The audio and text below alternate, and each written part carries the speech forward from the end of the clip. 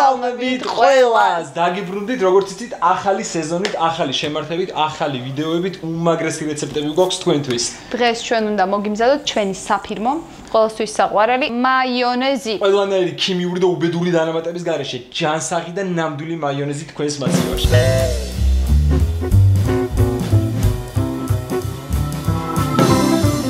რატო გადავწყვეტეთ ამ რეცეპტის მომზადება თქვენთვის? იმიტომ რომ ძალიან ბევრი მაქვს თხოვა, მიუხედავად იმისა, რომ წიგნშიც არის ეს რეცეპტი. რითი ვიწყებ? პირველ რიგში დაგვჭირდება 3 კვერცხის გულია, ესეთი ლამაზი ყვითელი გული, უნდა მოვათავსოთ ჯამში. როდესაც კვერცხი კარგად გაითქვიფება, უნდა დავამატოთ 2 ჩაის კოვზი მდოგვი. დოგვის შემდეგ გადავდივართ ყველაზე მნიშვნელოვან ეტაპზე. უნდა დავამატოთ 350 გრამი ზეითუნის ზეთი ძალიან წვრილ ნაკადად და უნდა ვურიოთ მუდმივად.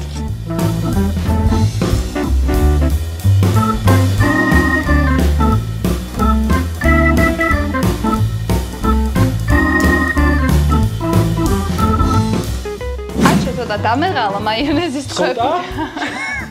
ამიტომ თქვენ გირჩევთ სახში მიქსერით გააკეთოთ ეს ყველაფერი. 1 ლიმონი ჩავაწუროთ. ემატება მთლიანად აი ამ სქელ მასას. კვერცხის არ შეგეშინდეთ, იმიტომ რომ ჟავა ემატება იმის წვენის და ძმრის სახით. 1 ლიმონის შემდეგ დავამატოთ 2 სუფრის კოვზის ძმარი. სასურველია ძლიერი ძმარი იყოს და გემოვნებით მარილი. შეგიძლია მარილი აღარ დავამატოთ.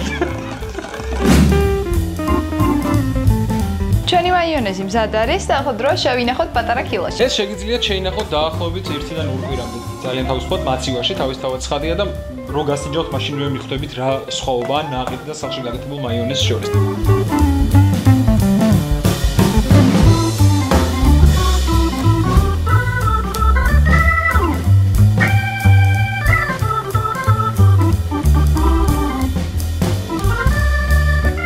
მოკლედ, ესე ჩვენი მაიონეზი აუცილებლად გააკეთეთ სახლში, დაახლოებით 9 ლიტრის კილა გამოვა. მიქსერით. შეგიძლიათ ჩვენი გვერდი გამოიწეროთ, დაახლოებით აქ რომ დააჭიროთ, აი მაიონეზე რომ დააჭიროთ. გამოიწერეთ და ნახეთ ჩვენი ძალიან ბევრი და ძალიან გემრიელი ვიდეოები. დროებით.